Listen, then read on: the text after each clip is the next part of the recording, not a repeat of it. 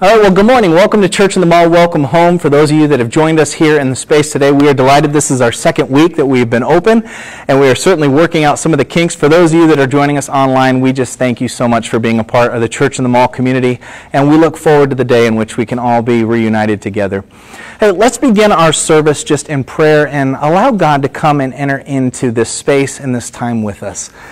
Lord Jesus, as we gather here, whether it be in this space or in our homes, Father, would you come and just make yourself present with us?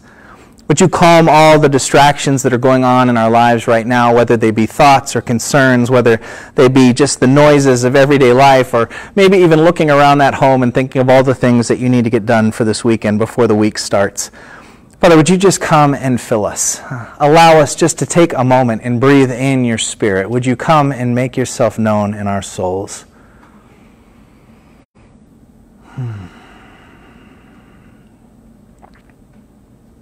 God, I ask you to hear the desires of our hearts, to hear those thoughts in our minds, to bring us peace, reminding us of how loved we are by you, and that no matter what we face, you will face it with us. In Jesus' name, amen.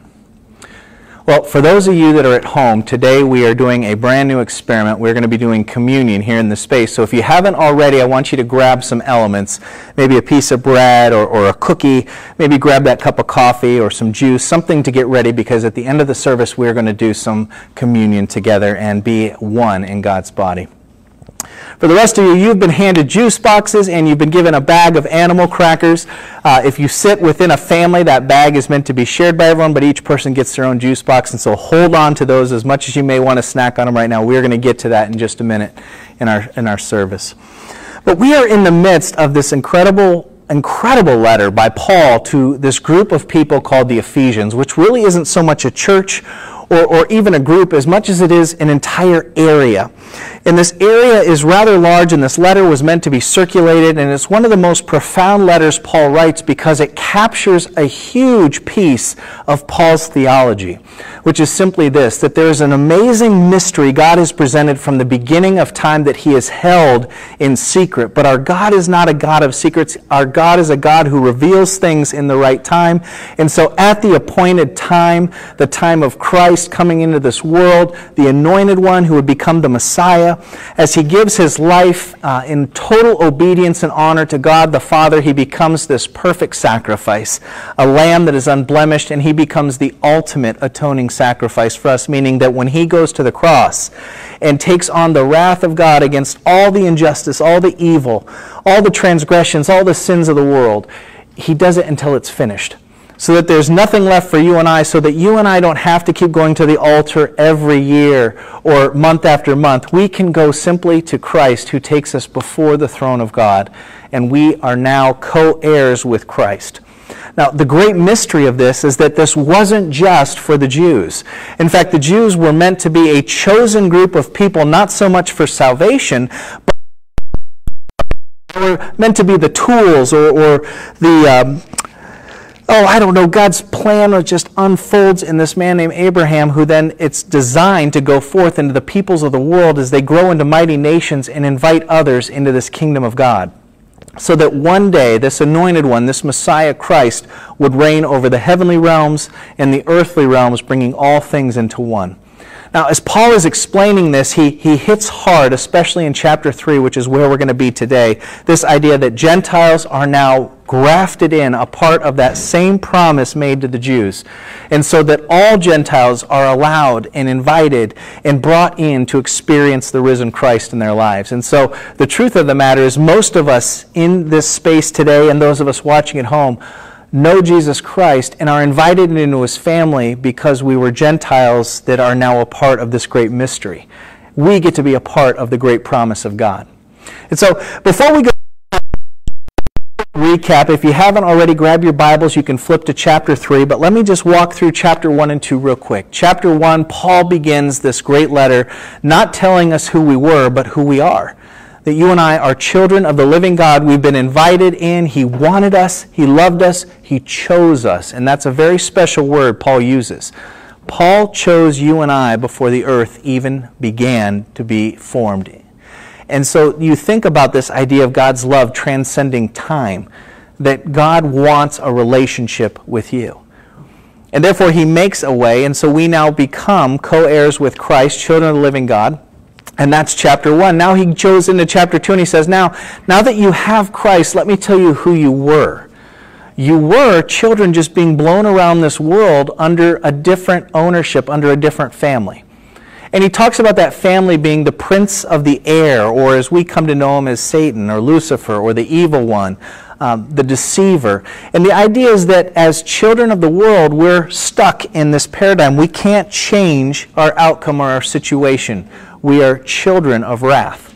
But thanks to Jesus Christ, who comes in and breaks those bounds, breaks those chains, and invites us into this relationship with God the Father, you and I now have a way to approach God's throne boldly. And this is a huge piece of Paul's theology, that we can stand before God face to face boldly because of Jesus Christ. There is no other belief system in the world that allows you to stand before God face to face. But we, as followers of Jesus Christ, have that opportunity. So now we begin chapter 3, and it's probably the shortest, but it's also one of the thickest, meatiest pieces of Paul's theology as he begins to explain things that I believe every Christian needs to not just know, but come to trust in and believe. So again, if you have your Bibles, let's jump into chapter 3, and I'm going to be reading through it quickly, but I'm going to be pointing out some key pieces that I think are so profound, and we're going to tie some of those pieces into the situations you and I are probably living in right now. And so let's begin in chapter 3, verse 1. Paul says, "All this exactly why I, Paul, am a prisoner of Jesus Christ, the Anointed One." Now, don't forget that this letter was written while Paul was in prison. Now, he's placed in prison in Rome. And if you remember, the end of Acts ends where he is survived at sea, but he knows that God promised he would stand before Caesar. He makes his way to Rome. He's put in jail, mostly to be humiliated. But what ends up happening is people from all over Rome come and they have an audience with Paul. And again, the faith of Christ spreads through Rome. And so in this situation, Paul is stuck. He can't go anywhere. He's imprisoned, trapped. And probably the same way I feel at times, especially during this pandemic, I feel trapped. I feel stuck. Sometimes I look at my own season of life and I think, boy, is it going to get any better than this, or is this all there is to offer and all there is to have? And maybe there's some of you that are looking at your own marriage that way, or maybe you're looking at your job that way, or maybe your own lot in life, or just the frustrations of things that are out of your control. And here is Paul living in a situation where things are out of his control. But what he does here is he begins to tell us that there's a theology of hardships that Paul is going to begin to explain to us in this chapter. Now, I have to tell you, as a pastor, it's so embarrassing to have to tell you, but I struggle with believing in the theology of hardships. I don't like pain. In fact, I carry a little silver vial on my keychain that if you were to open it, inside it is an extra supply of Tylenol, because if I feel a headache or I feel pain coming on, I can take one of those and make it go away. Now, what I hate to tell you is that there's times in my own life that I'm wrestling with the things of this world, or things that even have a deeper meaning and a spiritual meaning, and I want to just avoid the pain, and so I find ways to check out. And what Paul's going to tell us is this theology of pain, this theology of challenge, this theology of hardship is something that we all have to go through if we're going to grow as Christians. If you want to know God face to face, you have to walk through these situations of fire so that you can be purified in a way, so that you can be prepared. And so what Paul is saying is you're going to face hardships. There are going to be all sorts of things that are just unfair and things that are out of your control, but hold fast, because this is where God shows up. So he begins this saying, all this is exactly why I, Paul, am a prisoner of Jesus Christ. Looking at his own circumstance, he flips it around saying, I'm not just a prisoner of this cell. Forget that. There's things much more bigger at foot here, things that are much larger going on around us, and I'm going to trust that God somehow has all this orchestrated together. Not that he caused it, but that he will not miss the opportunity to use something tragic, something difficult in our lives in order to grow us and sharpen us. And so he continues. outside nations. Paul says, listen, you've heard how I bring you this message of grace and how this mystery was made known to me in Revelation. In other words, this mystery of God inviting the Gentiles into being a part of God's family, that all peoples of the world were designed to come together under the headship of Christ in the house of God, that we're all children of the living God. It's so beautiful. But as Paul wrote about it earlier, what you read, better able to understand the depth of my insight into this mystery of the Anointed One, a mystery that has never before been shown to past generations, but now these secrets are being revealed to God's chosen emissaries, and the prophets talked about it through the Holy Spirit. And then he goes into what I think is one of the hearts of this whole piece. Check out this next part. He says specifically, the mystery is this: by trusting in the good news of Jesus Christ, that he has come to provide that anointing sacrifice, to become the Savior of not just the Jews, but the entire world. The good news. The Gentile outsiders are now becoming fully enfranchised members. They're being brought into the group of the same body, heirs alongside Israel, and beneficiaries of the promise that has been fulfilled through Jesus the Anointed. Now, Paul talks about that mystery. Now he's going to talk about why he's purposely been called into this. And what I think is going on here is more than just Paul saying he's called into it. He's saying anyone who has accepted the grace of Jesus Christ in their life is called into this next purpose. So I want you to listen, because this is the piece that helps to define who we are. And the reason for that is because this idea of grace, if you receive grace, it means that you're now being taken into the service of grace. That's why when we receive grace, we give grace. It's so important that Jesus will bring up earlier in the Gospels, he'll say, you know, when it comes to being forgiven, you'll be forgiven as much as you forgive. And what Jesus is really laying in here is the idea of, do you fully understand the weight and the measure in which God is giving us grace? And Paul, quite frankly, will answer it this way. He'll say, the unmeasurable aspects of God's grace. It's so much I can't even fathom it, but what I know is I'm now an emissary, somebody who brings forth this kingship of Christ and the message of grace to the world. And so, about us. Paul saying, I became a servant and a preacher of this gospel. By the gift of God's grace, as it was exercised, his amazing power over me, I cannot think of anyone more unworthy to this cause than I, the least of these, a sinner of the saints. You know, Paul constantly wrestled with this idea that as somebody who once persecuted the church of Jesus Christ, he was unworthy to receive the grace of God. But somehow by the grace of God, by God choosing to love him in spite of himself, Christ comes and reveals himself to him, and Paul is chosen to be in the family of God, not because of his skill set, but because of just him being loved by God. So I need you to hear this, and especially you at home, I need you to hear this, that God has not chosen you because you have something to offer. God has chosen you because he loves you. And from the beginning of the world, even before it began, he chose you to be with him in Christ. Let's continue, because this next part is where he begins to understand and explain in a deeper aspect of what it is to be filled with God's grace. This is something that I find so amazing yet so challenging. Because as I go through these difficult times, this theology of grace, this theology of going through hard times in order to experience God, I just don't like it. Because I've told you before, I don't like the pain. But there's something about being in the midst of that fire that God shows up and invites us in. So Paul says, here to be an echo of the voice and a preacher to all the nations in the riches of the Anointed One. Riches that no one can ever even imagine. I'm privileged.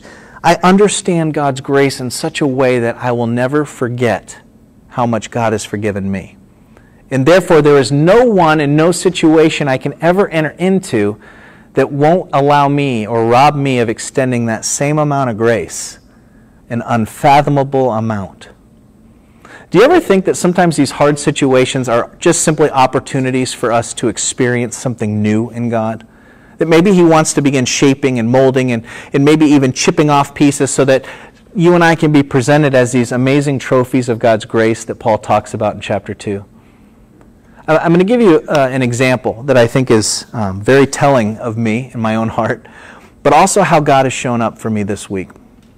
I was invited to be a part of a cluster group of pastors. So, being a United Methodist pastor, we are in a connectional ministry, meaning that we share life together as pastors. We share ministry resources, we share life, we have a great opportunity to just come together and we can share experiences and frustrations, and it's supposed to be a very life-giving group.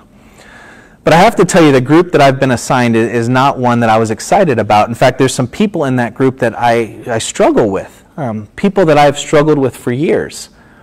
And so God sent me an email. Well, somebody sent me an email, but God talked to me while I'm reading this email saying, hey, you're going to meet on this particular day at this time at this church, and you're going to meet with this cluster group. And I thought, well, close. You almost had me, God. And I deleted the email. And then all week long I kept thinking about how I really should show up for that cluster group, but the truth of the matter is I just don't want to. I don't like some of those people. It makes me feel uncomfortable. And then they spent a whole part of my life working at this last year, trying hard to help pull them out of the grave, and they chose to die. And I was frustrated with that church. And so here I am meeting with a group of people that I don't necessarily like at a location that I don't necessarily like, and I'm thinking, boy, this is more pain than I can handle, God. I'm not going. Later that day, I found myself driving towards that location. But lucky for me, there's a gas station on 79 right before it, so I could pull in there, and even though I only needed 2 gallons of gas, I filled up anyway. I tried to find things to do just so I didn't have to go there. So I went in to buy a drink, and I just kind of putzed around, and I'm looking at the clock, and in the back of my mind, I hear God saying, Kevin, I really want you to go to this. And I thought, well, I don't want to. So then I got towards the church, and I drove right past the church into the parking lot next door. And I parked there, and I said, well, God, this is about as close as I'm going to get today. And then I heard God say, Kevin, I want you to go to this church. And I banged on my steering wheel and I said, God, I don't want to go. It's painful for me. And do you know what I heard God say? I know. After I don't know how much time it took, I got the courage to drive over there, and it's now 1 o'clock when we're all supposed to meet. Do you think anyone's there? Nope, just me. So now I'm embarrassed to have to get out of my car, put my chair out, and sit there and wait for all these people to show up. But I do it. And I'm waiting, and I don't see anyone, and you know what I said? See, God? I told you. I don't want to be here. Within the next 5 minutes, everyone showed up.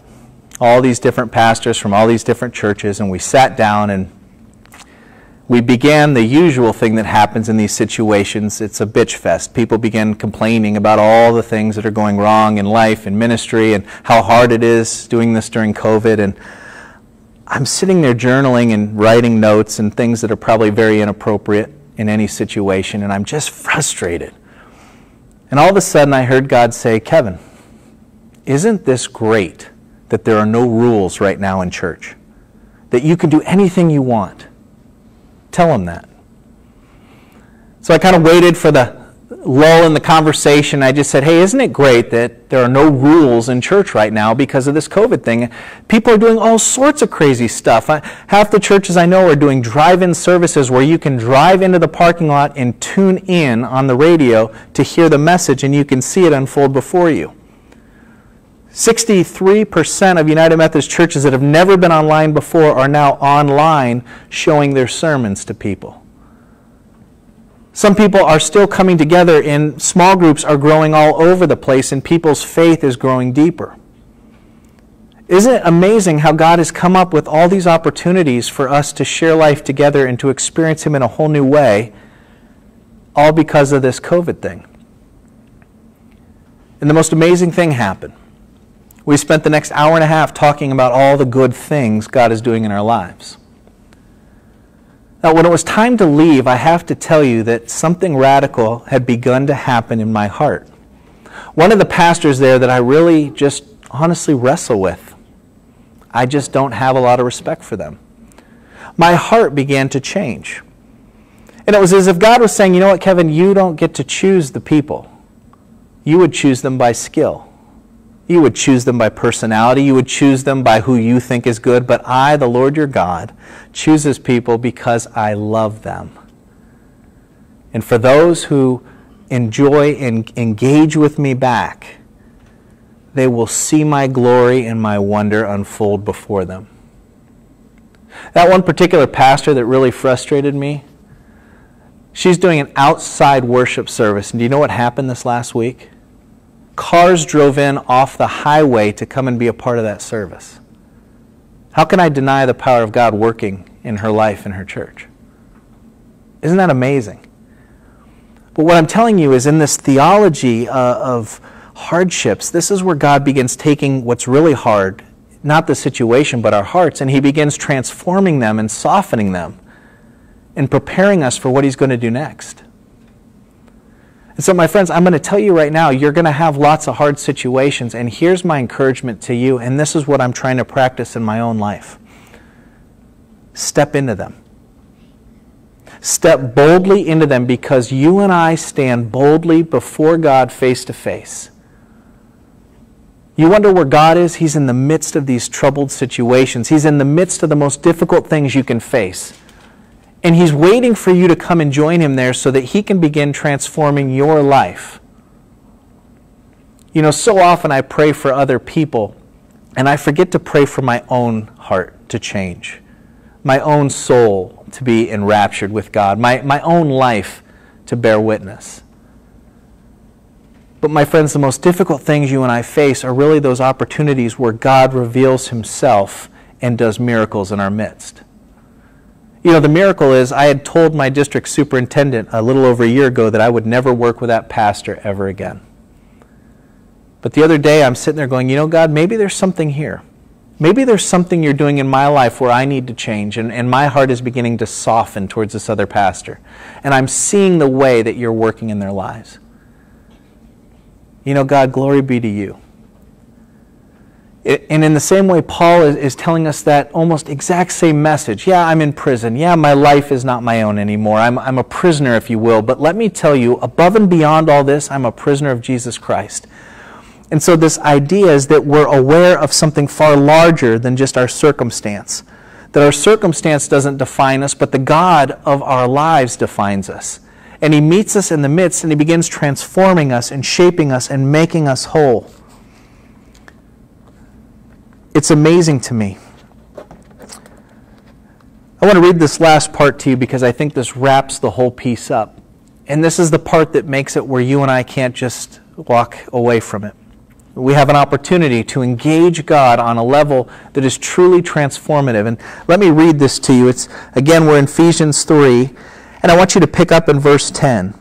Where Paul's saying, listen, I'm a grace-made man. I've grabbed hold of grace, which means I now have to administer grace. And so he said, listen, here's the final objective. Here's God's purpose through the church. He intends now to make known his infinite and boundless wisdom to all rulers and authorities in the heavenly realms. When Paul is saying this, he's not talking about just before God and angels. He's talking about the spiritual places. The places in which evil has taken over this world. And I'm not talking about politics. I'm not talking about where we just see things that aren't fair. I'm talking about the kind of evil that corrupts from the inside out. The kind of evil that's constantly seeking to rob us of our joy. The kind of evil that's trying to rob us of our own souls. And what Paul is saying here is, listen, when we take a stand in the situations that we're dealing with, when we step into them and we allow God's grace to be God's grace, not only are we transformed, but evil is put back in its rightful place, and it has to submit to the authority of Jesus Christ. And that's exactly what it did. You know, this week I felt like Christ became more my Lord than he's been in a long time. He took a key area of my life and he began to show his lordship and take that evil and make it go into submission. But that doesn't happen unless we step into those difficult situations, unless we have those difficult conversations, unless we walk in and say, you know what, God, here I am. I'm willing. I'm willing to see what you're going to do next. And so I'm going to ask you to do a couple things this week. Number one, I'm going to ask that you pray and say, God, here's some of the hard situations I'm dealing with. Enter into them with me. I know you may be like me and you may find every gas station or every driveway or every other opportunity to try to escape it, but at some point I want you to just say, you know what, God, I'm going to trust you and I'm going to show up and I'm going to step into this. And when you do, once you're there, I want you to then just listen. God, what do you want me to do here? You know, that's why I think Paul was so effective, is he was so good at listening to what God was saying. I really don't think Paul had a lot of great skills. What he had was faithfulness. And every time he showed up, God gave him the words, he gave him the feelings, the actions, the soft heart. But don't forget, you've been given the keys to heaven. You've been given the grace of God. You're called children of the living God. The way we're going to transform this world is by showing evil that it has no place in our lives. When we engage with one another and we allow Christ to be at the center of it, we can work through things and our hearts can soften and we become transformed. You know, the gospel of grace is all about being transformed. Speaking about transformation, I want you to grab your juice box, open your bag of animal crackers, and make sure that everyone at your table has one. For you at home, would you please grab your elements? Because when we talk about the idea of transformation, one of the great images we have in the church is communion. It's meant to be an image of Christ's body broken for us. Typically, you'll see me take a loaf of bread and I break it in half and I say, this is the body of Christ broken for you. Every time you take and eat of it, do so in remembrance of Christ. Today, you're going to take your animal cracker or whatever you have at home. You're going to hold it up and say, God, would you consecrate this for your good works? And Jesus, I accept what you've done for me. Break that piece of cracker or bread or whatever it is you have. Put it in your mouth and be thankful for what Christ has done for you.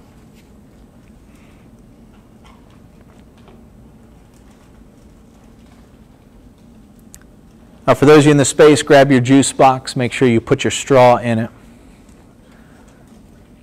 For those of you at home, grab something to drink. And as you take that juice box, that drink, go ahead and just hold it out in front of you. Again, God, consecrate this for your good purposes.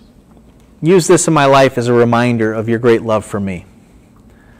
And in chapter 2 of Ephesians, Paul talks about God's love and grace, the blood of Christ being poured over us like chocolate being drizzled on a sundae, just covering it. It's this idea of just God's grace overflowing our lives. And so as you take a drink, I want you to think about how God is constantly refreshing us and washing over us, providing that life drink for us. That just like the grapes were crushed, so his body was crushed. As we do so in remembrance of him.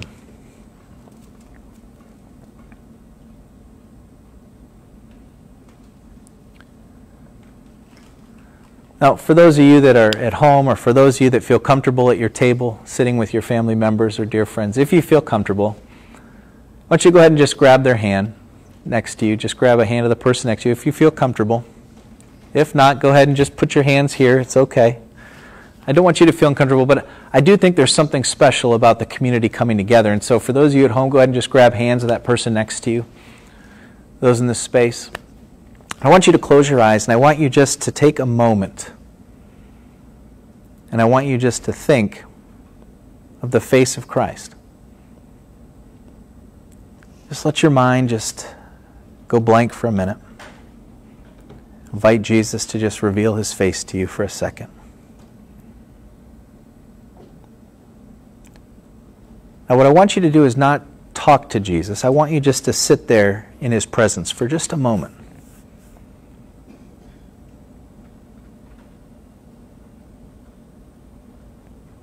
And I want you just to listen to what it is he might say to you.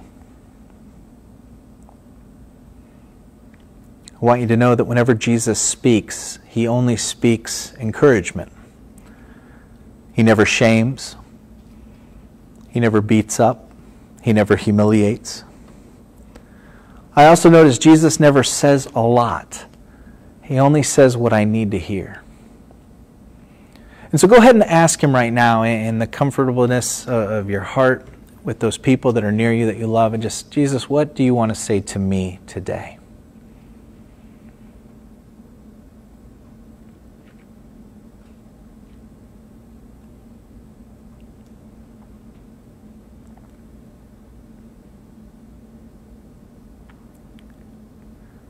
Some of you may be thinking of some of those difficult situations. Maybe this is the time to say, Jesus, what do you want me to do about this situation? Do I need to make a phone call? Do I need to go meet with somebody? Do I need to pay something back? Do I need to try to right a wrong? Were feelings hurt in a situation that I need to try to make right? Just allow him to speak to you for a minute.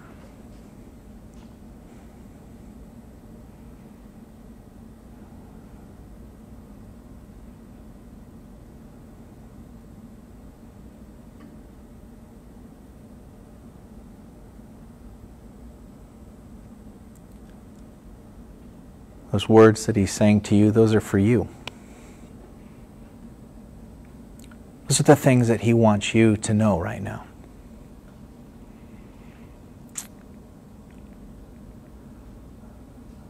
Let me pray a blessing over us as we conclude our time together.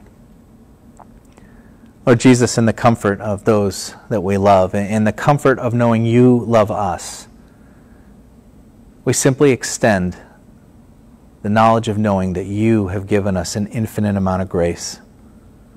And that grace becomes the tool and the vessel in which we can enter into any difficult situation. That we become men and women of grace.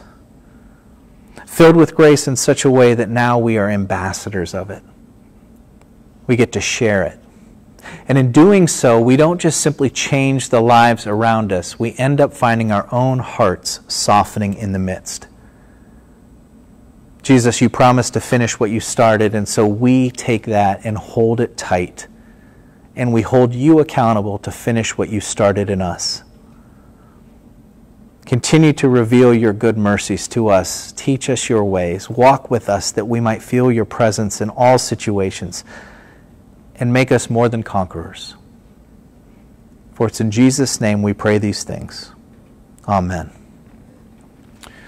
My friends, before we conclude our service, I just want to remind you that we are, in fact, on a journey. Not so much trying to simply resurrect our church and figuring out how we fit into this COVID-19 situation, but we're looking at what is God calling us to do over this next season. We don't know how long this silly virus is going to be here, but what we do know is that God's grace and mercy and his purpose for the church still stand strong. And so we need your help. Not only do we need you to tune in, but to share with likes, to be able to share these posts online. We need those of you that come on Sunday to continually invite people to see who feels comfortable and confident. We also need you to think about giving to this church. We can't do ministry without financial help. It's just the reality. In order for us to continue the ministries here at Church in the Mall, in order for us to live into this new season of church where we're beginning to do more and more stuff online and we're learning how to better connect with families and children and individuals that can't quite make it here, we need your help. And so if you would please consider making a donation to Church in the Mall, whether it's a regular gift and tithe. You know, my wife and I, we always give 10%. That's just something we feel is important. And we would never ask somebody here to do something that we didn't feel like we could do too. For those of you that feel like you can just do a one-time gift, this would be your time. This is the opportunity for us to begin to explore and look at what God is doing. We're taking a look at a lot of people that still want to become members of this church, and we're looking at doing a membership Sunday. We're also looking at the opportunity of baptism because we have people that want to be baptized, and we're trying to figure out how we can best do that. But we're seeing lives changed, and you are a part of that with us. So if you could consider being a part of a financial support to this church, I promise you it won't come back void, that God will use it to continue the ministries here and do even more great good in this community. All right, my friends, go in God's peace and God's grace. We look forward to seeing you next week online. For those of you in this space, we're so glad you're here. If you want to be a part of a small group, there are links that can be found on our page. For those of you here, there's links that you can find as well.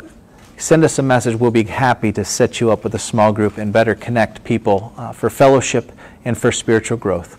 Go in the peace of Christ. Amen.